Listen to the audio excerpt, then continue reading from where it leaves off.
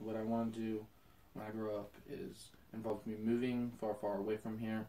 Not just because that's the only place I can get a job, but that's where I want to be at. It'd be nice to be in the Seattle area, but realistically, anywhere on the northwest coast will be perfect. What I want to be over there on the northwest coast is a health and safety coordinator.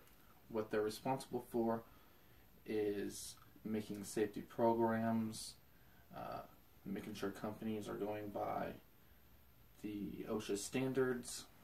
Companies that I want to work for already go by OSHA standards, and they're in a program called VPP, which is Voluntary Protection Program, and they're above the OSHA standards, and that'd be perfect, because when you do that, they already have a good safety program in place. What motivates me to do so is there is on my bucket list, I want to actually be part of saving people's lives.